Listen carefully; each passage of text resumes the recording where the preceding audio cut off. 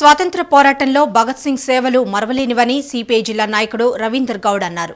పెద్దపల్లి జిల్లా కాల్వ శ్రీరాంపూర్ మండల కేంద్రంలో భగత్ సింగ్ 87వ వర్ధంతిని పురస్కరించుకుని ఆయన చిత్రపటానికి పూలమాలలు వేసి నివాళులర్పించారు. అనంతరం పండ్లను పంపిణీ చేశారు. ఈ కార్యక్రమంలో నాయకులు ప్రశాంత్, కిషోర్, రణవైన పోచాలు, సంపత్, నర్సయ్య తదితరులు పాల్గొన్నారు. 12 ఏళ్ల వయసులోనే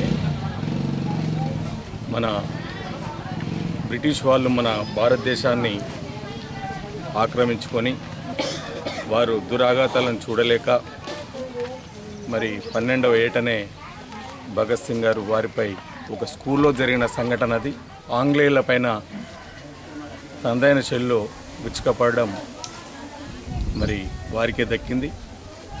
మరి స్వతంత్ర పోరాటంలో భగత్ సింగ్ చేసిన పోరాటం అంతా ఇంత కాదు. మరి వారి పోరాట స్ఫూర్తిగా ఈనాడు ప్రతి ఏటా జరుపుకుంటున్నాం.